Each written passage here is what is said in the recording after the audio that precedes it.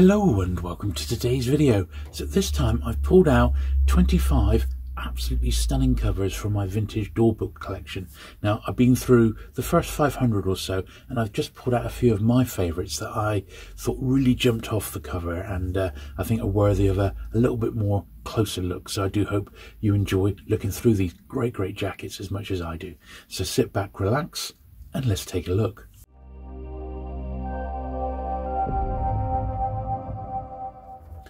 Okay then, so I think I've got these all in publication order here, and we're starting off with DAW Books number 2.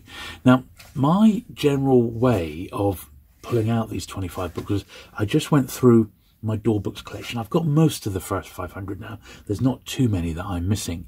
And I just pulled out the ones which sort of appealed to me and sort of had the most sort of eye appeal straight off the bat. Now, in a lot of cases, DAW Books actually, yeah, look, Josh Kirby, DAW Books do actually credit the cover artist, which not a lot of publishers do. So I think that was really cool. And well, they did use some of the absolute all-time classic science fiction and fantasy cover artists, and Josh Kirby is certainly no stranger to that genre there.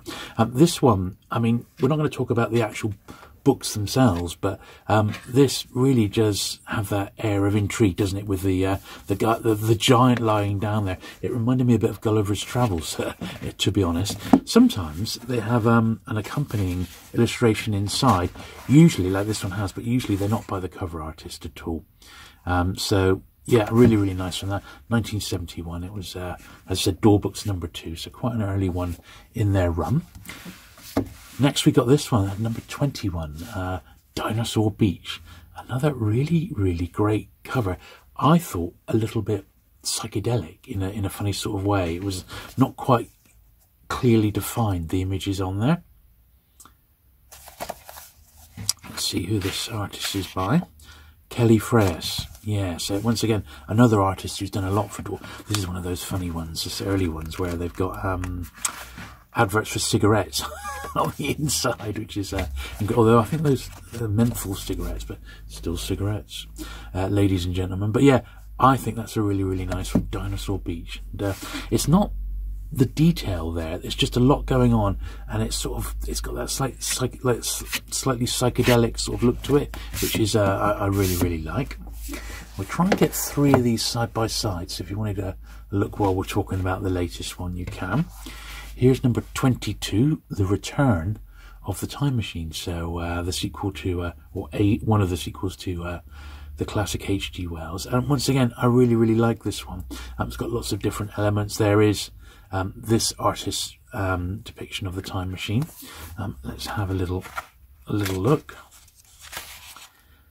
Karel Thole. So not that familiar a name to me. DAW Books Discovery. Egon Friedel. Once again, not a name that I'm that familiar with, but this one's a British import. It's got the 30p sticker on. Just a nice jacket, that one. 25 here. John Jakes, an author I like. Mention My Name in Atlantis. Now, it's quite funny, and this is something that I did notice, and it's just a theory, but around this time, of course, DAW Books had started taking over publishing the Gore books by John Norman, and as you know, a lot of the Gore books have an enslaved woman, some sort of woman in chains, and then some heroic guy maybe fighting over her on the cover. A lot of the books are like that, and I think there's a fair case to be made that for anything vaguely similar, DAW Books as a publisher tried to sort of muscle in on that similar sort of that customer who might be interested in a Gore book, shall we say. And that's, I think, what's going on here. So we got the woman who is actually chained up, naked, of course. You know, obviously she's lost all her clothes somehow in battle. The cover by H.J. Bruck, frontispiece by Jack Gaughan. So don't go much on that, but the cover itself by H.J. Bruck is actually quite nice. Quite a lot going on there, which is what appeals to me. I always remember if I would go into town and I buy an old paperback, or yeah, an old paperback, or even something brand new, if it had a lot going on in the cover or on the covers, I'd absolutely love it. And that's the case with this. There's a lot going on, and I would read, you know, I remember on the bus back home, I would pull the book out and I'd read literally every little bit about the book without starting it, if you know what I mean. So I'd study the covers intently, read the back blurb, read everything, read all the copyright information, then I'd finally get into the book. So. Okay, DAW 35 here. And I did, it was funny, but I did end up pulling out far more from the first 100, and then only a smattering from 2 to 500. So it may well be that we could probably get another 25 great covers in the future. So here is number 35, and wow, what is going on here? And I guess maybe that's the point, you know. It's got the air of intrigue, hasn't it? Really quite something. Baphomet's Meteor, Pierre Barbet. Yeah, there's a lot sort of happening there, isn't there? Cover painting, Karel Thole. Okay, well, we've seen that author before, that painter before.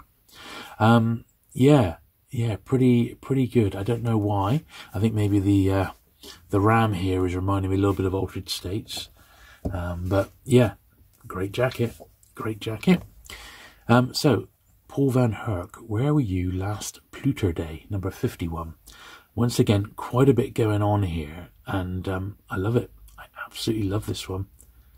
It's really of its time, and this is sort of like I think probably onto 1973 maybe now. Yeah, 1973. Oh, Karel Thole again. So we're seeing that same illustrator. I think that's really nice. I like that one. It's good stuff. 82 here, the Telsey Toy, James Schmitz.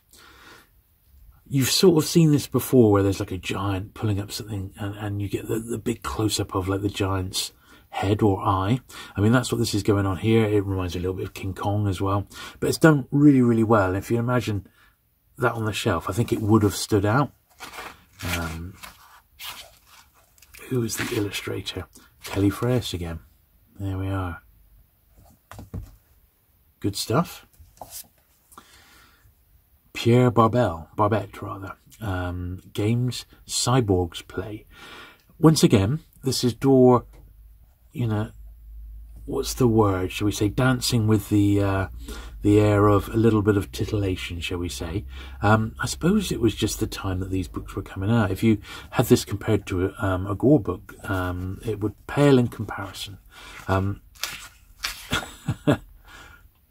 And the cover artist was George Barr. Oh, George Barr. There we are. But I think it's really nice. Really nice. Nice copy of that one as well, actually, which does make a difference. Some of these I've got, and there was a couple that I thought, that's a beautiful cover, but my particular edition is not that great nick, so I haven't included it this time round. A Quest for Symbilis, Michael Shea. DAW 88, An Epic Fantasy of the Dying Earth. Another one that really sort of appealed to me. It's really nice and vibrant. The sort of lizard creatures there look really cool. Nice amount of detail gone into that one.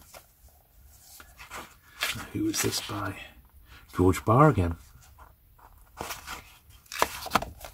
And they really do have, when you look at these DAW books, they do have a particular sort of look to them, don't they? The entire series. I think it's great. They're very uniform, but also really, I just think really great. This is one that I haven't got a lot of DAW horror. They didn't publish loads, but I've only got a small selection of it, and this one I particularly like. And perhaps, I don't know, maybe it's not the greatest cover, but it's just a great one by an author I do enjoy, and I don't know. It's good. There's not many, because they did a lot of science fiction and fantasy, and so because there's not a lot of horror, and they didn't have much chance to shine. But I think that's a good one. This particular cover up by Tim Kirk. There we are. I think it's a nice one. I think it's really a real standout, that. Burrows Beneath. 92, Promised Land, Brian Stableford. Another absolutely superb one. This one's actually signed on the front there, Kelly Fraas. And once again, this reminds me a little bit of some of the mid-70s sort of Penguin science fiction ones, that sort of period. You know, the Alan Aldridge designed ones? Kelly Fraas here again, yeah.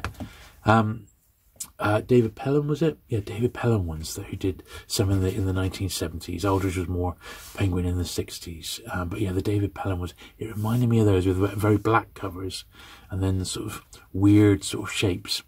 But I like it. I like it a lot. 104, Peter Dickinson, The Weathermonger. So again, now this was another one. It's got the sort of the castle crashing to the ground there.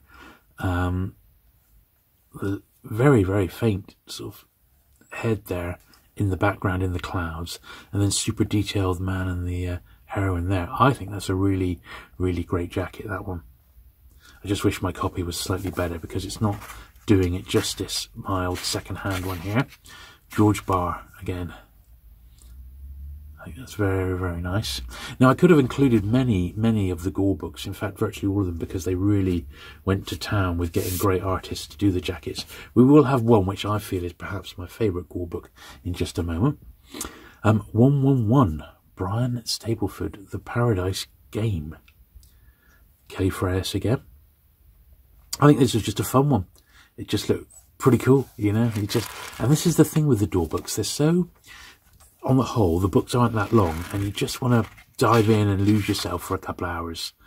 Barbara Carlyle was the dedication, but Kelly Fraas was the cover artist. So we've seen a few of these. It's funny because I didn't check the cover artist before I pulled these out, but it's interesting that it's the same sort of artists keep turning up again and again.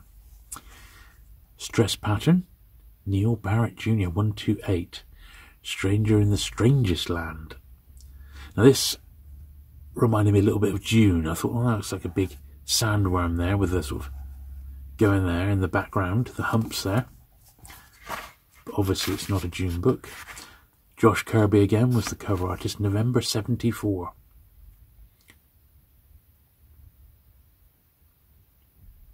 "51 years ago this was published." We have to put that in context, of course. We have to remember when these were actually printed. Another one which is bordering on the titillation, I suppose. The Jules That Bite, the Claws That Catch. Kelly Fraas again. I don't know. It's a bit of fun, that one. I don't know. It is what it is, I suppose, isn't it? It's not a bad thing. I mean, my copy's a little bit worn there along the edge here, and it had a sticker on. So maybe a mint one would be really outstanding, but it's certainly not bad. It's a bit of fun. Lynn Carter, Master of the Adult Fantasy, presents the year's best fantasy stories. So DAW books were published, the year's best science fiction and the year's best horror, as anthologies each year. I believe this is the first of the fantasy ones, and Lynn Carter was the editor. I think it's really nice. It sort of sums it up. It's a really nice sort of fantasy jacket. It's nothing specific. Let's see who the cover artist was. George Barr on that one. Who was actually in this one? So you got the introduction, and then, yeah, Marion Zimmer Bradley kicks it off. Yes, let's see, lots of recognisable names there. And the little appendix at the back. I think that was something that DAW books did really, really well with those anthologies. They're all great. I just wish I had... I think I've got all the science fiction ones, the early ones. It's the horror ones that seem to be tough to find. I've got 5 or 6 of the fantasy ones. Stuart Gordon, which is 3 eyes. I believe there was a 1 and 2 eyes before this. I don't know, it just seems... It's a great little cover, this one, and it sort of presses a lot of the right buttons to me. If that was what you're into that day, if you're thinking of like reading something along these lines, Michael Whelan. So the first time we've seen him, and yeah, I just think that's a really intriguing jacket. You do sort of want to know what's going on there. So yeah, that's why I pulled that one out. The Book of John Brunner. Now this is number 177. Now, in the early days, DAW books did what they called a book of on a particular author. So it's like a book of, you know, Philip K. Dick. There was a book of Philip Jose Farmer, and they were all this sort of style. So a single solid colour with then a circle, and within the circle would be an illustration.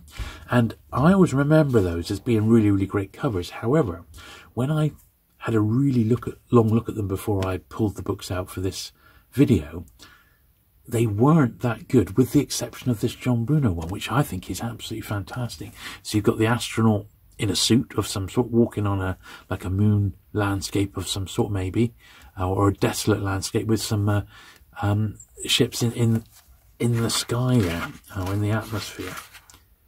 Jack Gaughan was the cover artist to that one. And I think out of all the book-offs that I had a look through, that was perhaps the best looking one, you know. 196, Andre Norton, and this is Perilous Dreams. Another, I think, really, really nice one. And I think we're probably going to be able to guess who the cover artist was on this without even looking, but we will just double check, because we want to be, for completeness, of course. George Barr again, yeah, so another artist we've seen a few times today. Similar sort of style. I think it's great. There's loads of detail in it. Look, got the dead bodies down there. Something spacey or something's happening there. I don't know. It's pretty cool, isn't it? It does. I think that's a great jacket, that one, and well, that's why it's in this selection. Next, we've got 362, another Lynn Carter, Journey to the Underground World, The Adventures of Eric Carstairs. Now, a lot of these Eric Carstairs books had really, really fantastic jackets. This one, it's actually signed on the front there by Kirby, so that's obviously Josh Kirby. We'll just confirm that and also get the date. So copyright 1979, yeah, Josh Kirby. I think that's a really, really great jacket, don't you?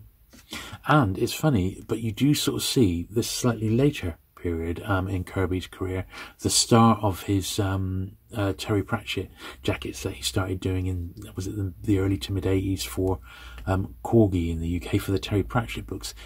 This has got a lot of that in there. You can sort of see the style, but I like it. I like it a lot, that one. 401, Tanith Lee. Now, this is another great one. I thought this was a stonking jacket here. Dark Destiny of the Exorcist. Pretty cool on this. A bit gothic in its sort of look, which, you know, they were still, although gothic as a trend had probably died off a little bit by the time this was printed. There's a little hint of that going on here. Ghost Slayer. Don Maitz. So not a name that we're that familiar with, but 1980, that one came out. Tanith Lee.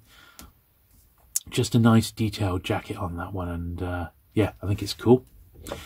Another Tanith Lee, Lycanthia, or The Children of Wolves. There we are. So this is one on werewolves, and once again, I thought this was a really, really cool, a cool cover. This one, so he's got the picture. Looks like maybe a mother and daughter or something, I don't know, but underneath, you know, the picture's split and they're in wolf form. It's signed Chadwick again, so whether this is the same artist. Paul Chadwick. Ah, didn't Paul Chadwick do a comic strip? Wasn't it called Concrete, as I recall? Would have been a few years after this, but I do recognise the name now. But yeah, I thought that was another really, really nice jacket, that one. Lycanthia. Cool stuff.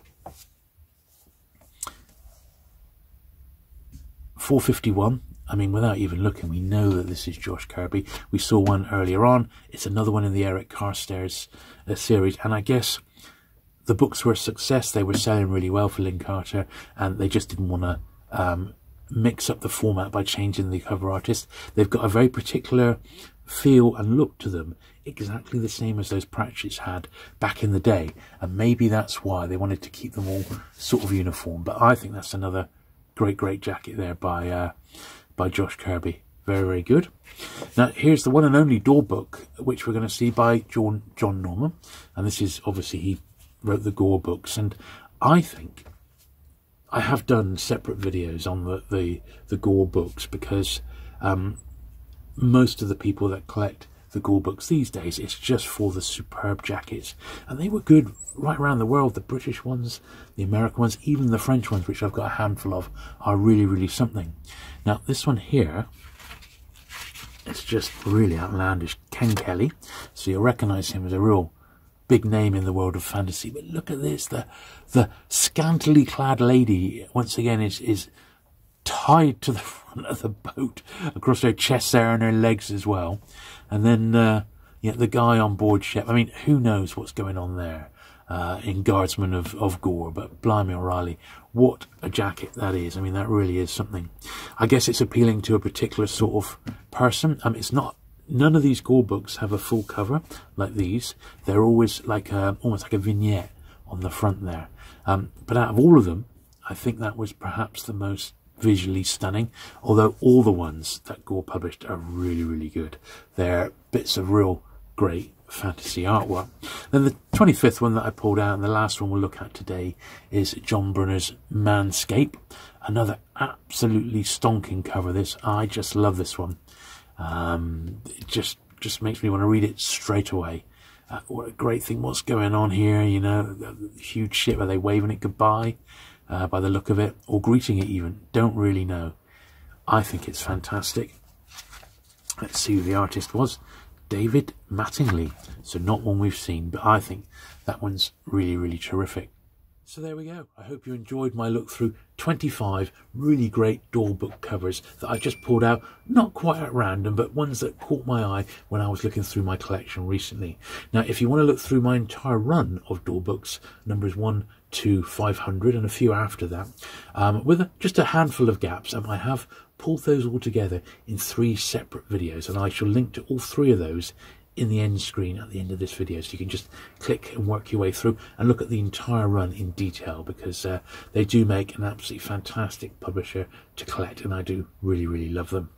So there we go. I hope you've enjoyed looking through those 25 vintage gorgeous DAW Books. I will, if you want, pull another 25 together of some more favourites down the line. If you have enjoyed today's video, do please give it that thumbs up. Do please hit the subscribe button if you're not already for regular vintage paperback content, and I'll look forward to seeing you again very soon. Bye.